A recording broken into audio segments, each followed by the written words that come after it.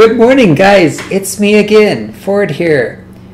I just want to show you today a speed painting. I made this painting for my sister for Christmas, and I filmed every minute of it. We are already 30 seconds into an 11-minute video. However, this may surprise you, but it actually took me longer than 11 minutes to make. How is that possible, you ask? When the video is clearly only 11 minutes long, which, by the way, only 11 minutes is not actually what I should have said, because that's kind of a long video. So if you stick around that whole time, kudos to you. Just kudos to you. Chillax and spend some time with Ford here. We'll have a good morning, a good evening, a good afternoon, whenever it is that you're watching this video. But anyway, to the point. Since I did record the whole process of this video, I know how long it took me. I usually just guesstimate. But according to my recordings and my math, which is variable, it's not.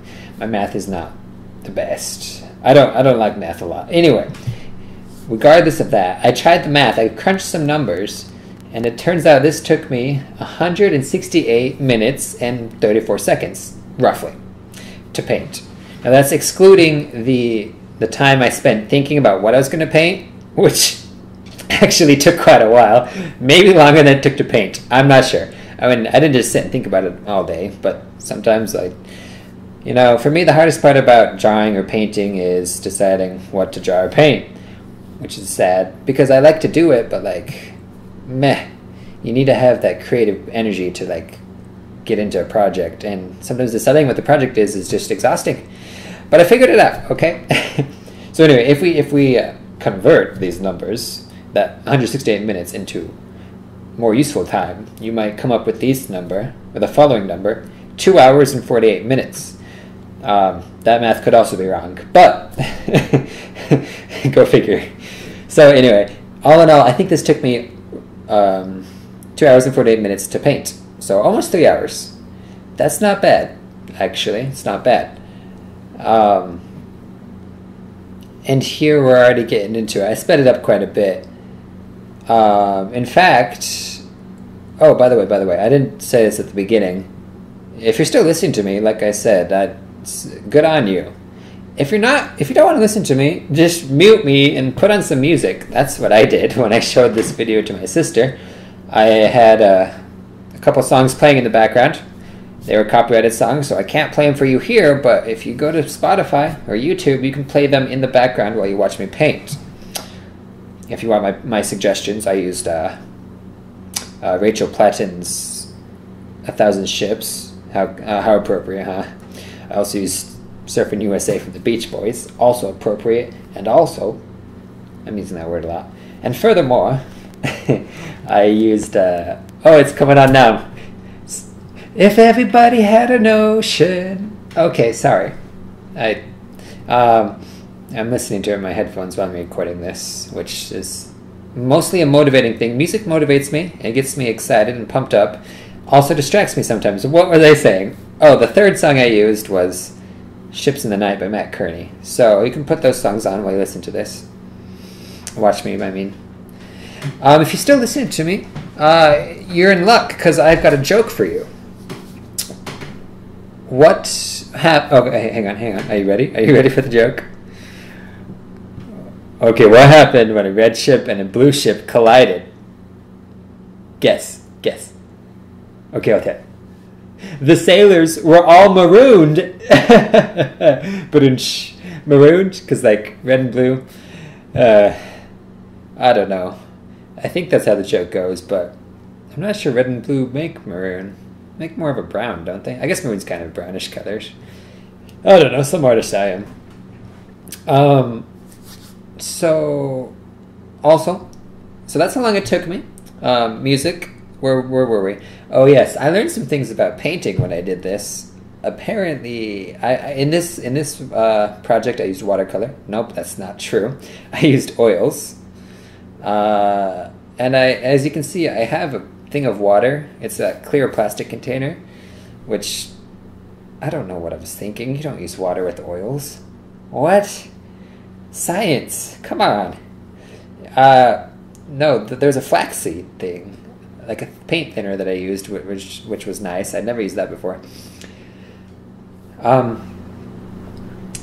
So I lost my train of thought. I saw a hand in the camera and it completely distracted me. Oh, okay.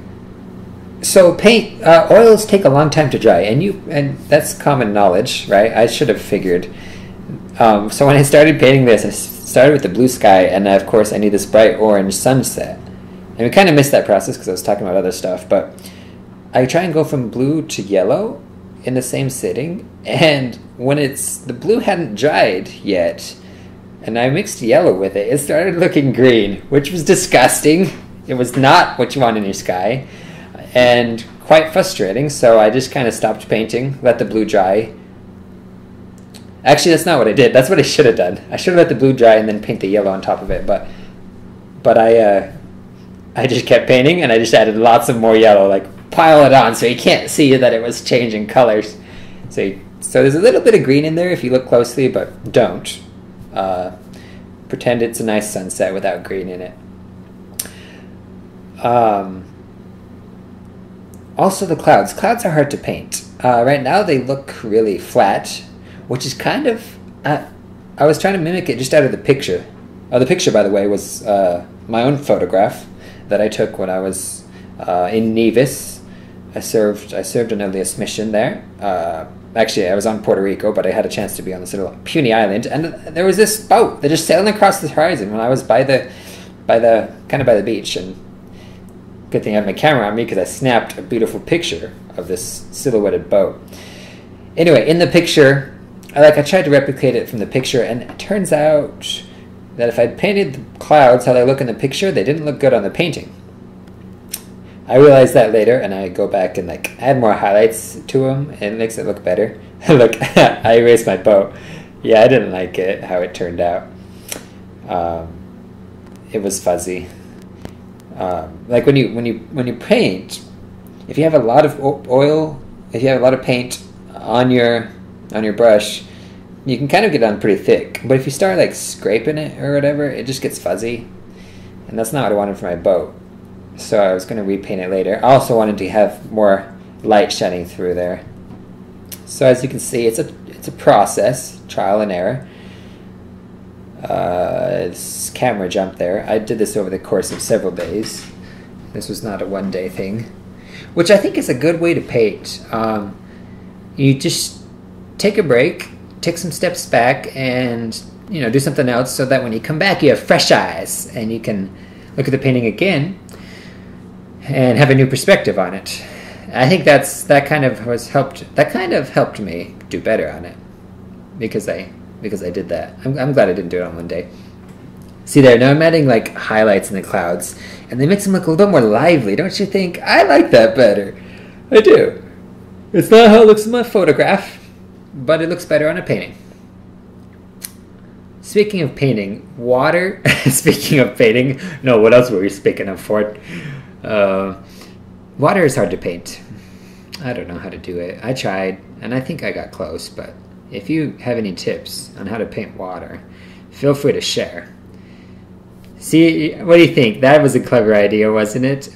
I decided to draw and then cut out a stencil of the boat so that I could have crisp, solid edges, which I think worked pretty good. Ignore the scrape on the back of my hand.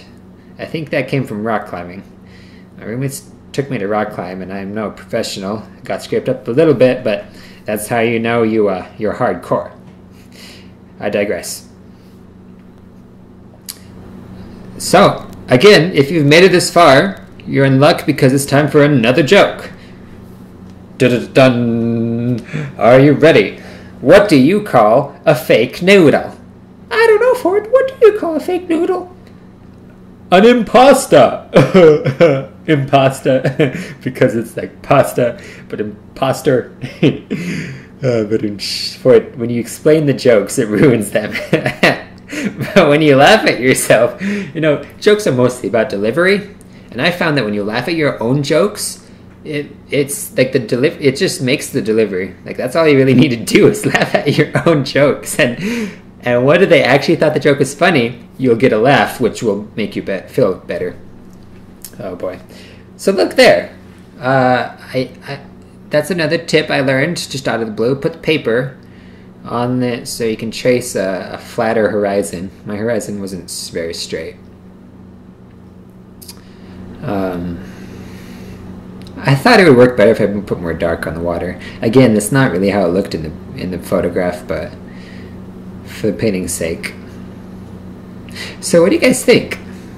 Do you like it? I think we're getting close to the end here. Yep, I'm putting on the initials, which is something I forget to do sometimes, but I remembered to sign it.